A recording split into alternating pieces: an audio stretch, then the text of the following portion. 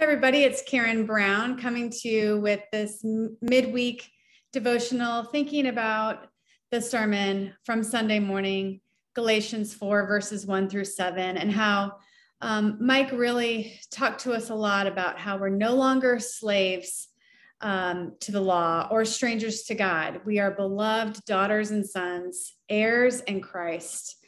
And I just really appreciated that reminder and that message. And one thing that Mike mentioned in his sermon is that with our new status and freedom, we're called to experience life in a whole new way. We have abundant life with God, in communion with Him, and all that is in Christ is ours. Well, this understanding doesn't come naturally to me to remember those things or trust God in that truth. And I'm guessing it doesn't come naturally to you either. One illustration I was thinking about this week is that recently I went on the women's retreat, which was such a blessing. And I was driving there. Actually, I was riding in a car in a van with some friends. One of my friends was driving.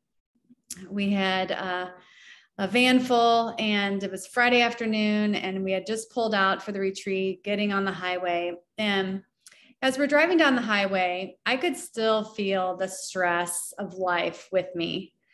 I was barely chiming into the conversation, but I was really focusing on some work emails. I had my phone with me. I was scrolling through a to-do list that I had on there. I was making notes about some home responsibilities, and I was really caught up and turned inward. But after some time, one of my friends in the car started spotting and pointing out eagles that were in the treetops and the telephone poles. And with a little effort, I started seeing them too. And after some miles, I had put my phone down and my chin was lifted and I was out of my own head and enjoying the ride and the view and my friends a lot more. And when I turned outward, I changed and my experience of the ride changed. Well, it's a small illustration of how we can all be on the same ride, but miss the life around us. Well, as a mom in family ministries, I have the blessing of being around kids a lot. And in children's ministries, we talk about how living as God's child is kind of like relearning to write, but with your opposite hand. So we actually spend some time writing with our weak hands as we talk about this to drive the point home. And I'll never forget one time, one kid was really into the illustration, and just that the illustration really rang true to him. And he was writing with his opposite hand. And he said, yeah, this makes so much sense. Trusting God's way is going to feel strange and hard at first. It might even feel wrong, but we'll get used to it and it'll get better. Kids are the best. But he's right. When we stop using our strong hand, and we're willing to be weak and maybe even a little messy like a child, that's where transformation happens. Like in the car on the way with my friends, when I was willing to rest and be present with the group, that's when the retreat began. Well, my loving Father knows me well, and He knows you too. And He gives us what we need for transformation, to experience change and experience life as His child, fully trusting Him and resting in Him. Well, like that car ride, He gives us friends. He gives us community. He gives us the body of Christ to show us where to look, sometimes literally, and also to let us know when we are using our strong hand and pride. I really need my friends and my community to point this out for me. But God also gives us His word. Like the many reminders from Galatians that we've been reading on Sunday, He knows that we need to hear often about our new status and our new freedom and our new calling into abundant life. He reminds us often because we forget often.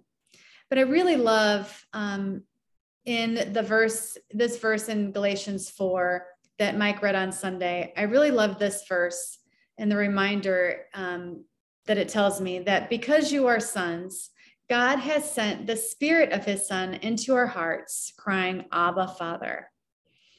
I'm going to read that part again. God sent the Spirit, crying, Abba, Father.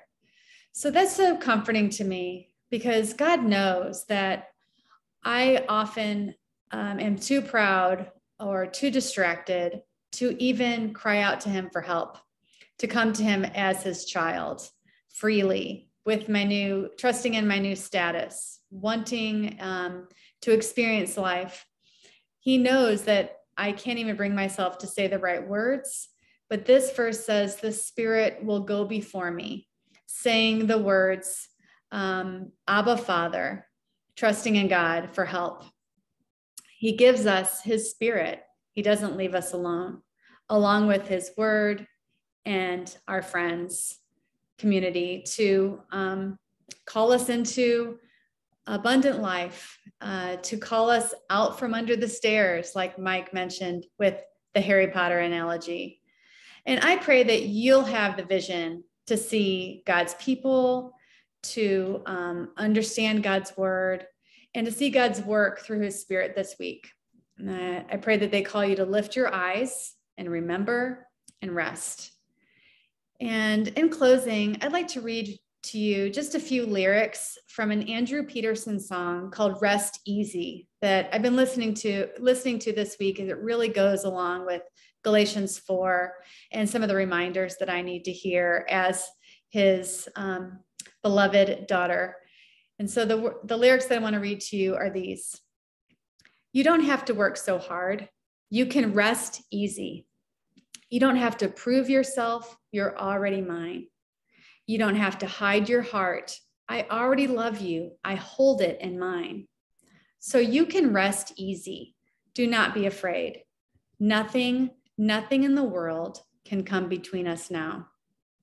I pray that these words and God's word in Galatians 4 encourages you this week. And I look forward to seeing you on Sunday, and much love to you all. Have a good rest of your week. Bye-bye.